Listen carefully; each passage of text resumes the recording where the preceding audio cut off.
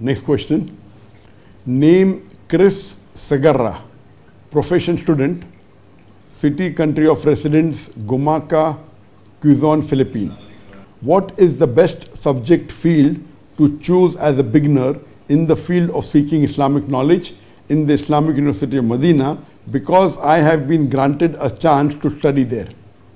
I mean, and what should I take? Sharia, Aqidah, Quran, Hadith, Arabic? Jazakumullah khairan, ya Sheikh. It is because all of my family members are all non-Muslims and I am the only one who accepted Islam, and I am the only one who is studying Islam here in our place. Kindly give me some guidance. I am the youngest in our sibling, 19 years old.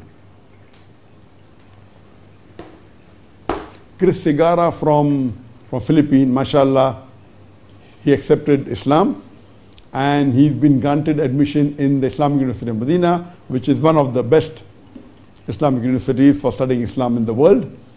And all his family members are non-Muslims. He's asking what should he take? Should he take Sharia or Hadith or Tafsir or Deen, etc.? What should he take?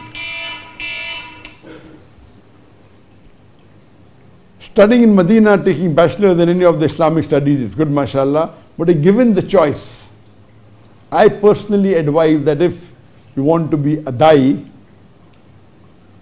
whichever field you take, no problem. But the best amongst all available, I advise to take bachelor's in Sharia.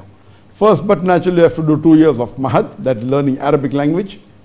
And after you finish your Mahad in Arabic, which is compulsory for all, you're 19 years old, you'll have to learn Arabic as a language for 2 years. And after you finish the Arabic course, then I would request you that you should join Sharia. There is even Tafsir of the Quran, there is Hadith, then there is also on the Usul al-Din.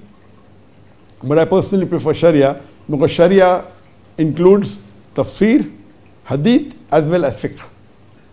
So, and especially for knowing the reasons of why the rulings are there in Islam and the fatwas and the Fiqh, Sharia is my first choice.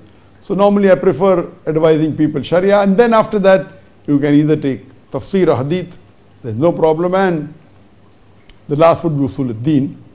But the first choice, if you get admission, preferably I would advise you to take Sharia, because that includes studying Tafsir of the Quran, includes studying Hadith, and also includes Fiqh.